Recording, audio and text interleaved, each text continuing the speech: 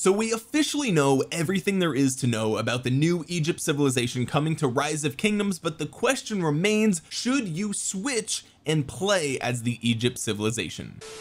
What's going on, guys? Cheers. Real quick, I've had a couple of you guys message me, especially over on Instagram, asking if I'm still partnered with Gamersupps. I am. You do usually see the code flash across the screen throughout my videos, but in case you missed that, you get 10% off if you use code Omni. There will be a link in the description below. Partnerships with companies like Gamersupps help make videos like this possible, and also they have some caffeine free options like this melon here, which is what I'm currently drinking, and I can drink it at 2 in the morning and still go to bed. And their shirts are pretty cool too. What do you think? All right, let's get down to business. Okay, we have the official information about the Egypt civilization. You can see here this translation is kind of bad. Okay, this was translated from the official Rise of Kingdoms Vietnamese page, I believe, but that's okay because the English version of the same video basically told us exactly what these stats are, so we don't have to rely on the actual translation. So what we know officially is that the Egypt civilization is going to give you a special archer unit, which we already expected. We also get 5% increased archer attack. We also get 5% increased rally damage,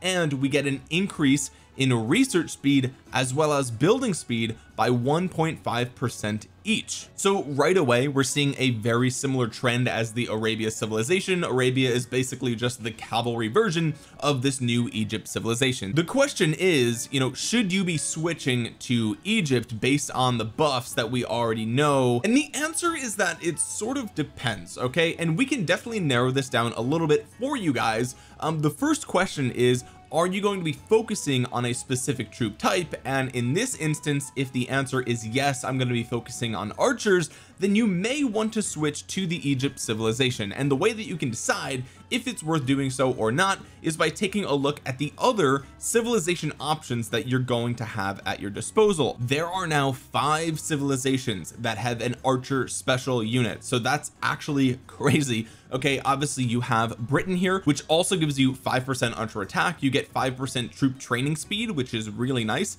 and ally garrison capacity by 20%. That's basically useless. Okay, next we have China. China just gives you a cross the board 3% increased troop defense, so that's not an archer specific thing. You also get 5% action point recovery and 5% building speed. Then we have Korea, which gives you 5% archer defense. Okay, so that is the same stat as China, but you get more of it, but it's only for archers. Then you get 15% hospital capacity, which I think is really nice, and 3% research speed, which is cool. And then finally we have the Ottoman Empire, which gives you 5% archer health, 5% troop march speed, and 5% active skill damage. Now when we compare all of those things to Egypt is going to fill a specific role. Okay, 5% archer attack is not that great, especially when you have like Ottomans with health and Korea with defense. Okay, if you're going all in on archers, as far as stats go, those will give you a better troop stat than the 5% attack you get from Egypt.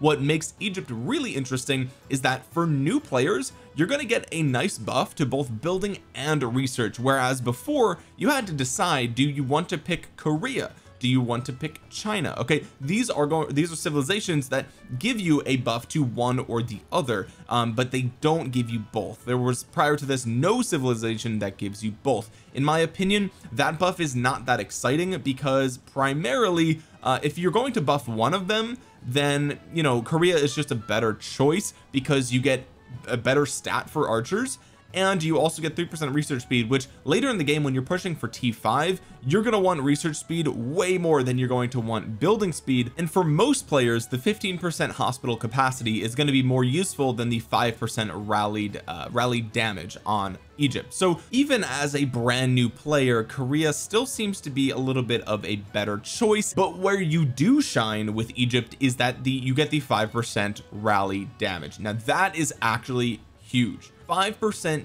all damage for your rally is nuts. So if you're a player that actually leads rallies, that is a buff that is so good that you should consider switching to Egypt if you're going to be rallying with archers. Now should you pick between Egypt or Arabia, for example, because they both give you that same buff? Well, the question is, you know, are you going to be rallying mostly with archers or mostly with calves? Now of course, if you are rallying with infantry, there is no civilization that gives you infantry bonuses as well as the 5% damage. So do you have an infantry and a cavalry pair, well then great, pick Arabia. If you have a infantry and an archer pair for rallies, well, you may actually want to switch to Egypt. That's a really good strategy, having an extra 5% damage. Now the next question becomes, how does that compare with Ottoman? Because if you look at the stats that you get here with the Ottoman Empire, it's actually really good. The Ottoman Empire is so good.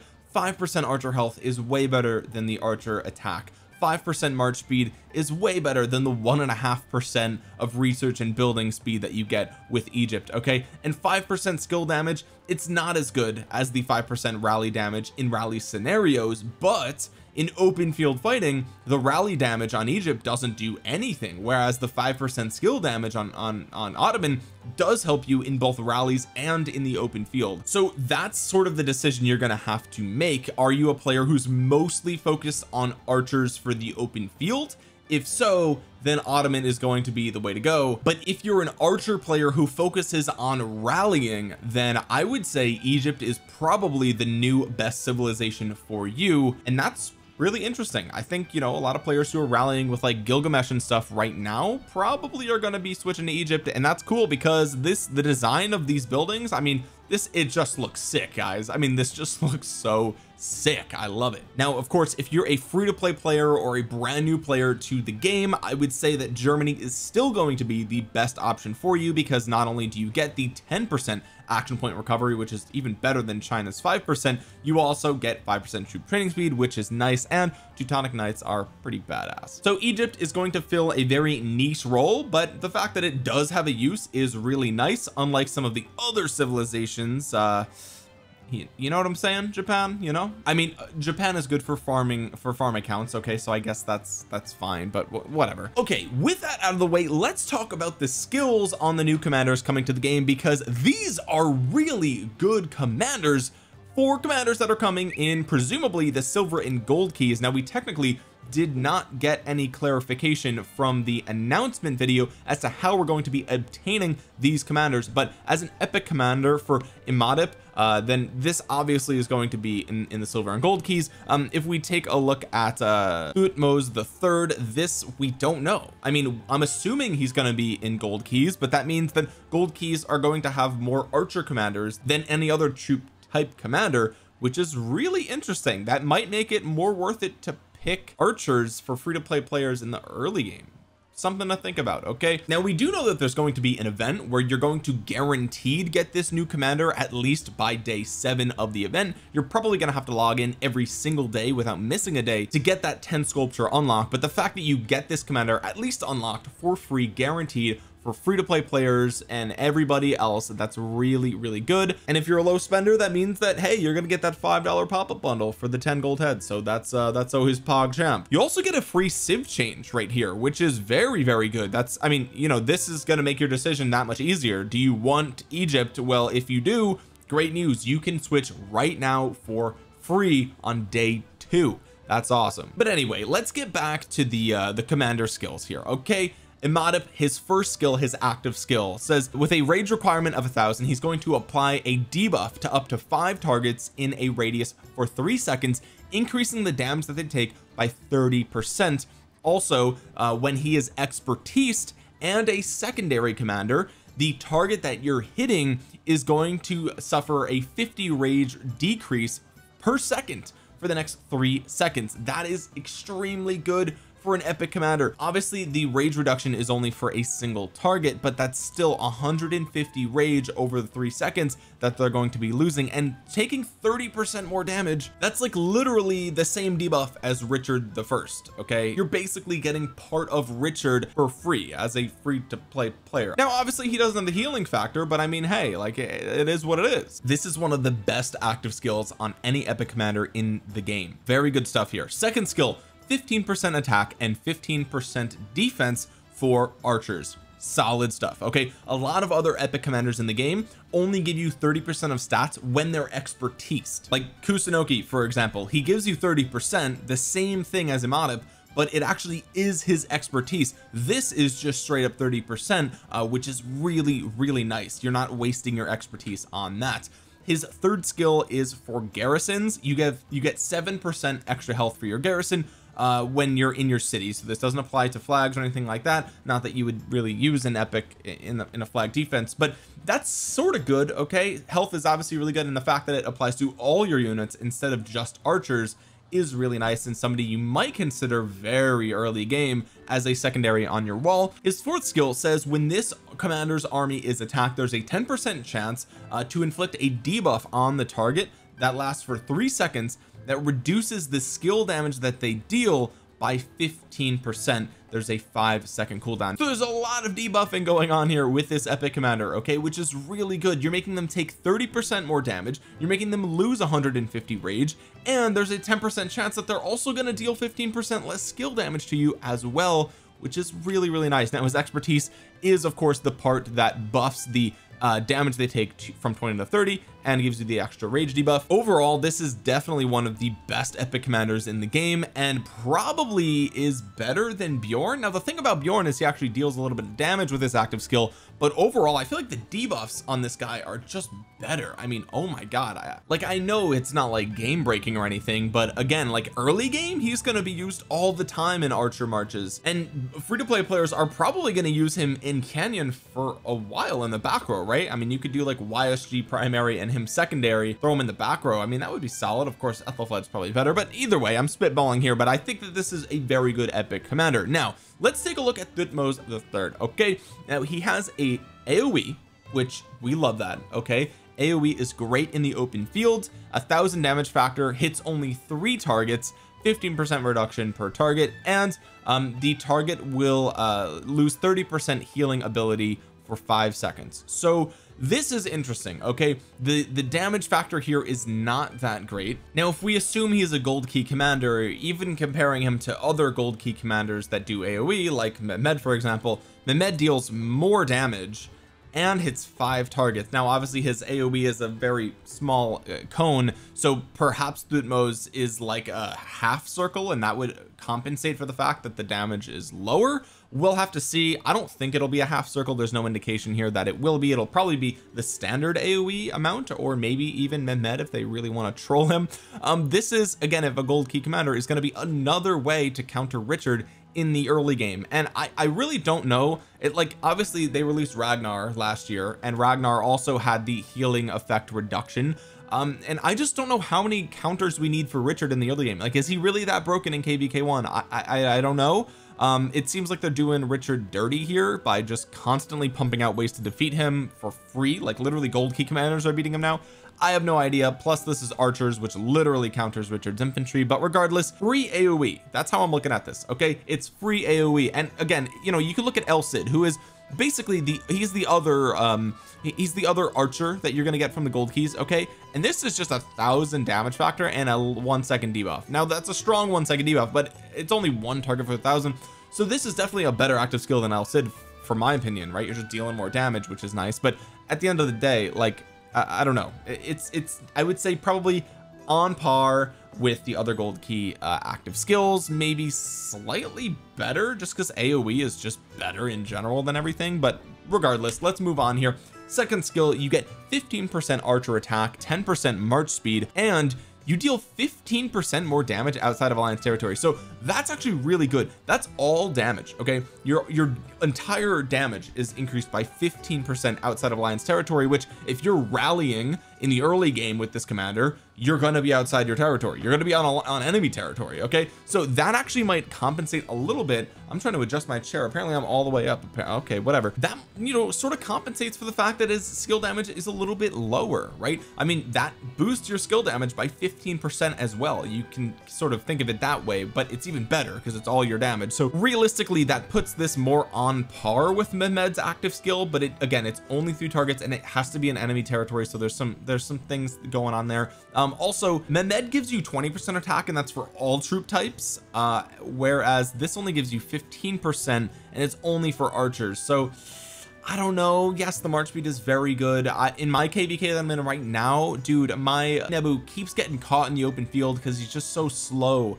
he's just so slow with my YSG. So the march speed is really greatly appreciated. I even have a talented flag on my Nebu, and he's still slow. But anyway, now I would say that this skill is okay. I would say it's comparable to Mehmed, maybe a little bit better, especially if you're in the enemy territory, but worse if you're not in enemy territory. So it sort of balances itself out. Now the third skill says that the archers gain 10% defense while on the map, which is really good. When you look at the second skill, it feels like there's a little bit to be desired as you know, from a stats perspective. So you kind of get that here as long as you're on the map, which is nice.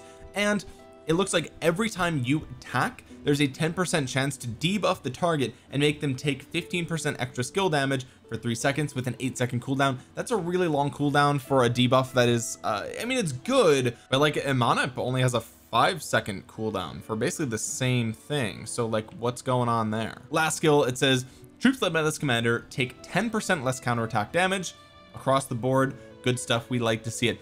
When attacked, there's a 10% chance to deal skill damage to the target with a damage factor of 700. So again, this is very reminiscent of El Cid. Now the thing about El Cid is that it's when he is attacking and the damage factor is higher. So here's the thing, right?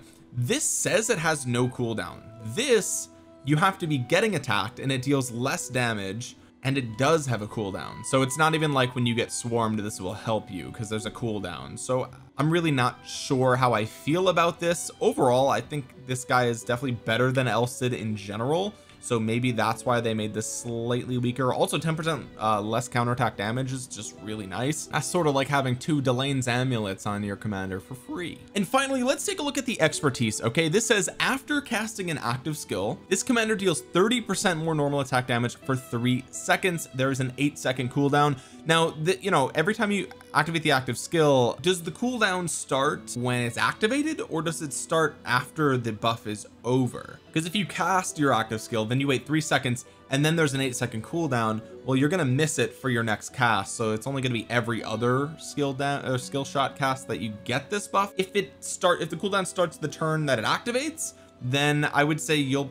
probably get this every skill cycle regardless, unless you have like an insane rage engine on here. But I don't know, either way, 30% more normal attack damage is nice stuff there. That's actually really nice stuff, on top of the fact that you're getting 15% more damage, just all damage outside of Alliance territory. He's gonna be a monster in the early game if we're looking at a gold key commander here, that is for sure. He's definitely one of the best gold key commanders in the game, especially when you consider the fact that he's probably going to get a relic. I mean, when relics came into the game, they just gave Ragnar a relic straight up, like right away, and that's really cool. I feel like we're gonna see a relic for Thutmose if he is a gold key commander, which I have no reason at this point to believe that he won't be. Like, I don't, why wouldn't he be, right? I hope he's in the metal store instead, but you know, hey, what do I know? But yeah, if we get a relic for Thutmose the third, he might actually be the best gold key commander other than Charles Martel. Obviously Charles Martel is really solid,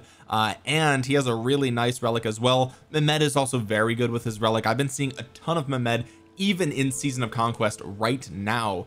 People are using legendary CPO primary with Mehmed secondary with the relic. Ooh, that is a nasty combination. So Mehmed's still very, very strong. But yeah, Thutmose definitely could be vying for that #1 spot from the gold keys if he actually gets a really solid relic. I would like to see some archer health on that relic. 20% archer health and maybe 5%, 10% skill damage would be a very good relic for him. That would keep him relevant for a long time and possibly quite a good early game investment. But if he's gold keys, you probably still don't want to use your universals on him, even though this will further dilute the gold key prize pool even further, which is why I've been saying for so long that they need to stop adding commanders to the gold keys, because we've already got plenty. Now they did reveal 2 new city skins. The golden eye skin looks sick, dude. It looks sick. However, it actually debuffs archers, which is like weird. Like, you're releasing an Egyptian thing for the Egyptian civilization, and it actually hurts archers pretty significantly because health is like a big deal. So I don't know what I don't know why that's so counterintuitive, but hey, it is what it is. Okay, 5% cab defense is solid stuff if you don't plan on using archers at all. We also saw the next Zenith skin here, Supreme Warrior. Not really a fan of this. The skin looks sick. Okay, I think the Atlanta skin probably is a little bit cooler, but the fact that you got these like Legionnaire soldiers on the side is really badass. But infantry attack, no, that's not it, boys. That is not it. I feel like people are not going to be fighting very hard for this one, in my opinion. You're losing archer attack, cab defense, and like, yeah, I don't know, the Atlanta skin is just better. It's 10% health. That's just way better than this. So I don't know, if you just want a Zenith of Power skin, then this might be a relatively easy one to fight for. Who knows? All right, guys, with that being said, I want to hear from you in the comment section below. Are you going to be switching to Egypt? Should I start an account as the Egypt civilization when it comes out, just for fun, maybe on a live stream? And let me know in the comments section below. While you're down there, go ahead and drop a thumbs up on the video. It helps out the channel a ton, gets this video out into the algorithm so other Rise of Kingdoms players might see it. Also, subscribe to the channel and click that bell to be notified the next time that I upload a Rise of Kingdoms video. With that being said, guys, thank you so much for watching. This has been Omniarch. I will talk to you guys again soon. Peace.